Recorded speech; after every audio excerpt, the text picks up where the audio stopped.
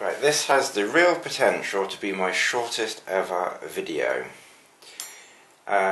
Some of you have seen that I used this a couple of weeks ago on Dartmoor, and some of you may also have seen a video by Chad on burning this and comparing it to the 1210 stove.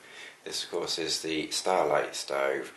Well, I've posted a photograph on my Facebook wilderness page, which you can go along and like, and on it I had taken off this top simmer ring or suppressor or whatever you want to call it, and I just took a picture, and I think it was John and Fast Couch, which I think are the same person.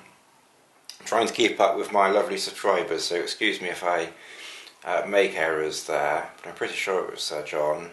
Asked me to do a video, and I thought, well, as I can do this one really quickly, let's do it. Now, I think when Chad removed it, he must have twisted this here because it's in two parts, and the top came off. Well, I tried to do that myself, and I must admit mine is well and truly stuck on, so I don't feel too inclined, I must admit, to break the seal, even though I could glue it back. So what I did is, if you, obviously I've just got a spoon here, but you don't need anything that's blunt. If you just slide the ring back a little bit, and then just put a spoon or something underneath it, and you need to try and go in, but oops, maybe try this side. Yeah, that's better.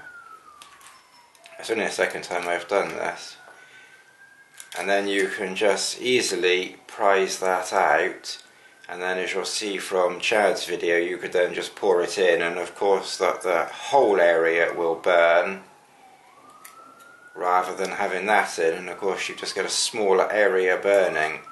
And you can see from when I've used it, which is just a couple of times so far, of course the middle bit is burnt and the outer bit isn't, because the flames couldn't reach there. And then to put it back in again, if you want to save, you know, gluing it and ungluing it, as if you sort of fold it in ever so slightly, and then with a little bit of jiggery pokery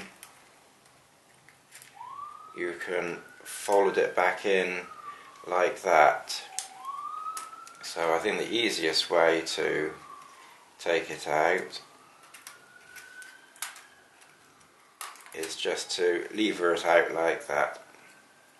Probably once it's loosened off a few times it'll come out very easily, as the actress said to the bishop.